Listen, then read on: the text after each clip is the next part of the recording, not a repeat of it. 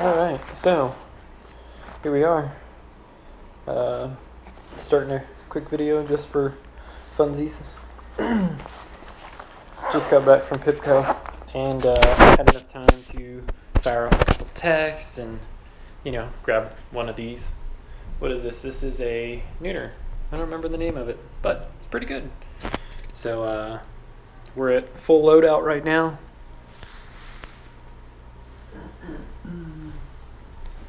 And this is gonna be my weekend pack for whenever we go to Rockport. Mostly just in case, not really anything important, but more or less just to fuck around, drink beer, and maybe go and get stuck. Yeah. Anyway, I can show you what's in it. Maybe I should do that. Yeah, that might be fun. Yeah, that'd be fun. We'll try. Okay, so here we are, full loadout. We've got the Camelbak loaded down with all my other gear. And I'll step back here. I actually put the GoPro on the beer.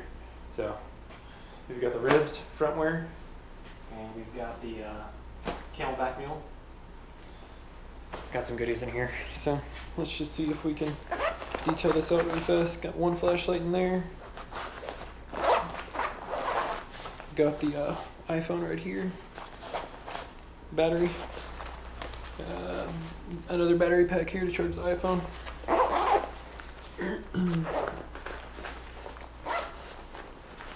We got just some really basic goodies right here. Got a lighter with some duct tape, Cowboys duct tape, thank you Nanny.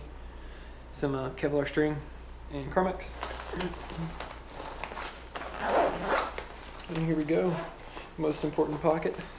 We've got that TP Amazon headlamp, about what is it, 1,000 lumens, and I bought the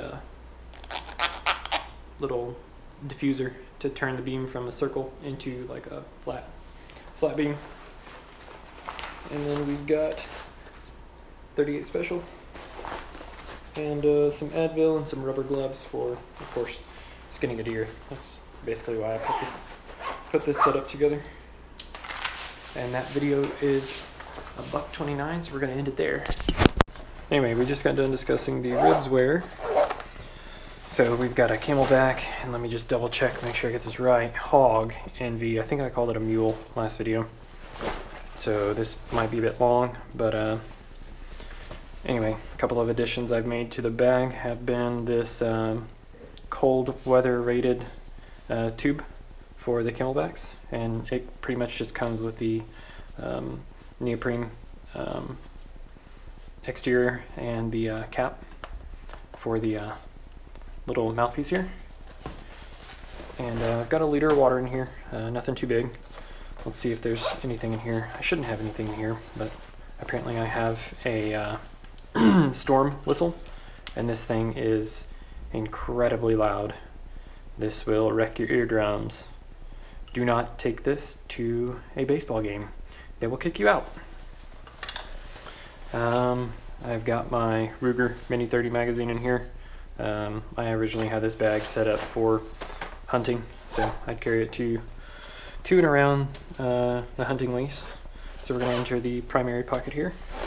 One of the items I always carry is a USB stick, and I create multiple different formats of just identification documents, so that discussing the USB stick, multiple formats of identification on there.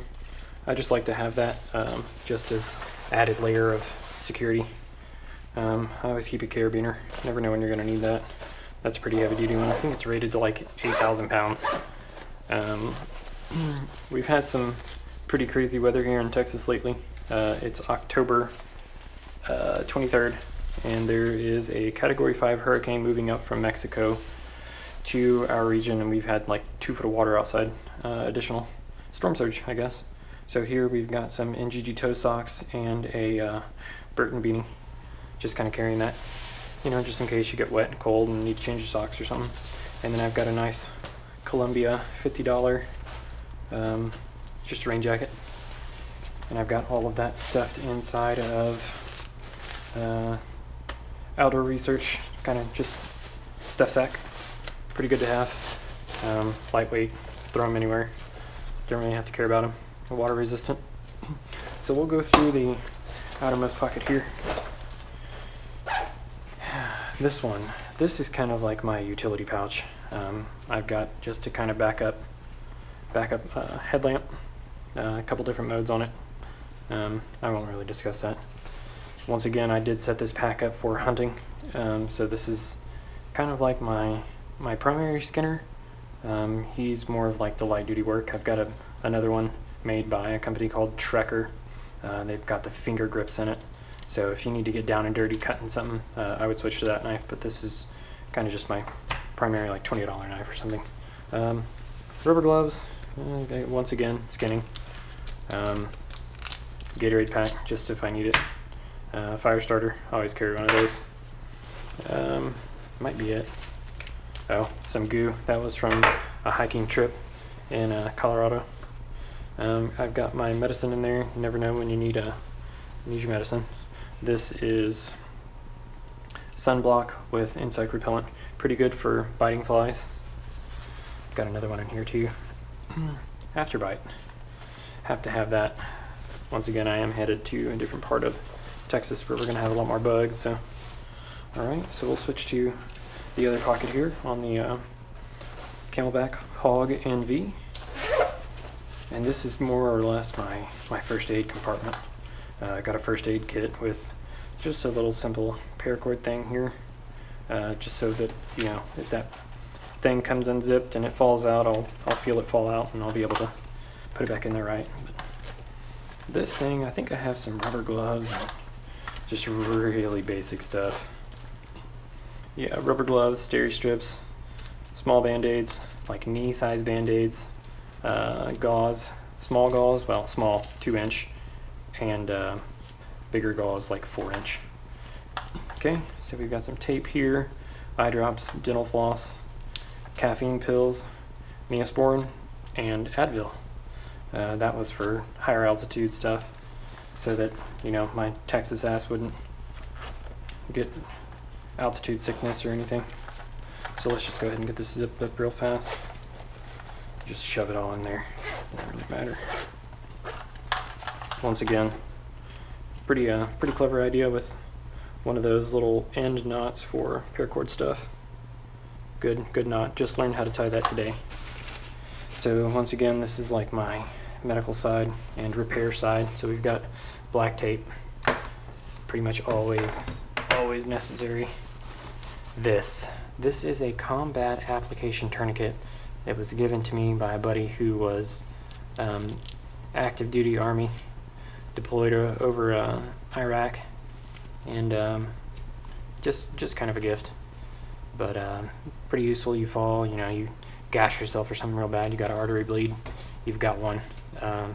So maybe 2 ounces of weight just to you know, save your life. Artery bleed will kill you in just a couple minutes, so good to have. Or, you know, too, if you're skinning a deer and you cut your knee or something, need it. Zip ties, you can use those to fix pretty much anything, maybe not an artery bleed. EpiPen. I don't personally need this for anything, but this was scripted to me by my doctor for a injection I had that they were not sure if it would cause a reaction to my body, so I just carry that, you know. Anyway, moving on. Quick plot. This thing basically reacts with your blood to form a clot. This was kind of like my primary med kit while cycling in the event that I didn't get hurt. So by no means am I advocating the use of this product or anything else. You know, be smart, use your own judgment. This is basically just my blanket, my mylar blanket. I've got 2 in here. There might actually be 3, but I know for a fact I have 2 in here. So my whole plan with these was, if I was hiking, I could just use some of my tape or something to put them together, but they're both pretty big. This one's actually a little bit bigger than a sheet of plywood, so enough to wrap myself up or, you know, another person or something. What else do I have in there? I think that's it. So this thing's also got that rain fly. This here, it'll roll out and go up over the bag, keep everything nice and dry. So you never know, it would work out pretty good. But I'll just kind of put this back together a little bit and give you an example of how I use the bag. Moving on, come on backpack. So this was an addition by myself.